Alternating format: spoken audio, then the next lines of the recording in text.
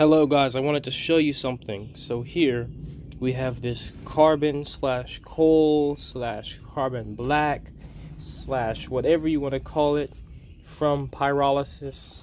And I just took it and I sifted it through a not a fine mesh, but just a mesh, so it's nice and even, consistent texture, blah blah blah. So we can see that we have obviously a lot of carbon, but there's also some other minerals in there, inorganic materials. So it's not pure by any means, but whatever. But anyway, I wanted to show you guys the metal recovery from Pyrolysis. So right here, I have a neodymium magnet just on a little plastic cupboard top or whatever. So that way it doesn't stick to the magnet, it sticks to this. So watch, I would just graze this over on the surface, just lightly, you know, nothing crazy. And look at that. Look at that.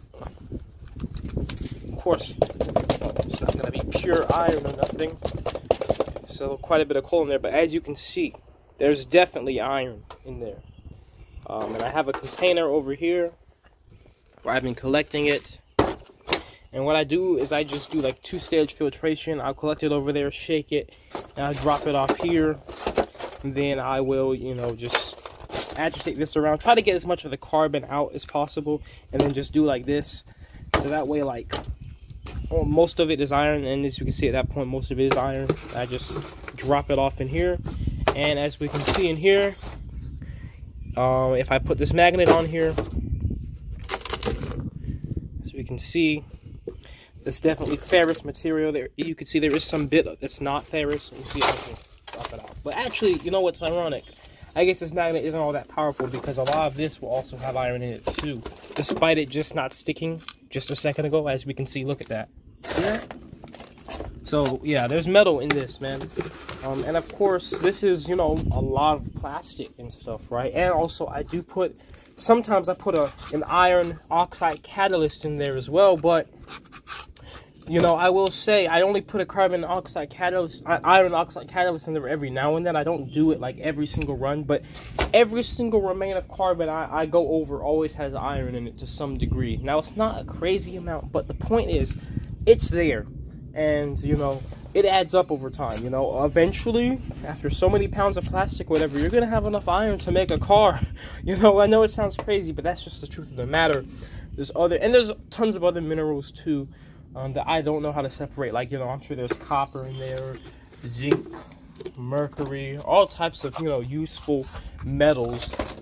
But I just know the best way how to separate iron, and that is with a magnet. And you see, when I agitate this stuff around here, even more, then it just makes it even better to get this. You can hear that, like, the magnet. And you see, we got some in there. So yeah, I just wanted to show you guys that because I thought that was pretty cool. How, you know, like, this is metal recovery right here, and, you know, let alone things like gold. I know there's gold in here. I know there's all those, because I've, you know, put some computer parts in here, unironically, like some circuit boards before, like just a couple. Nothing crazy. I do want to do a whole episode on like circuit boards where I just pyrolyze a whole bunch of them, right? But, you know, yeah, like, I think that's really cool. We can get iron from this. And yeah, you can see the iron is, you know, it's iron oxide pretty much. I think it's iron oxide, yeah.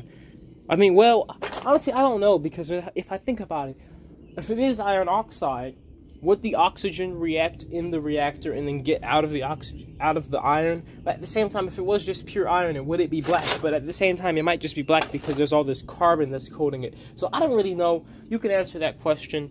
But I just think it's pretty cool that we can do this. And yeah, like you see over here, this is like a whole bucket I have of this stuff. And watch, same thing, right? I just graze this over the surface, turn it over, look at that, all that iron. So that's all I want to show you guys.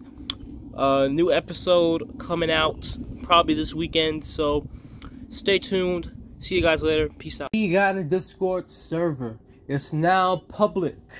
The Pyrolysis tribe. Please go ahead and join. We're going to form a strong community with amazing ideas, and we are going to get this stuff done.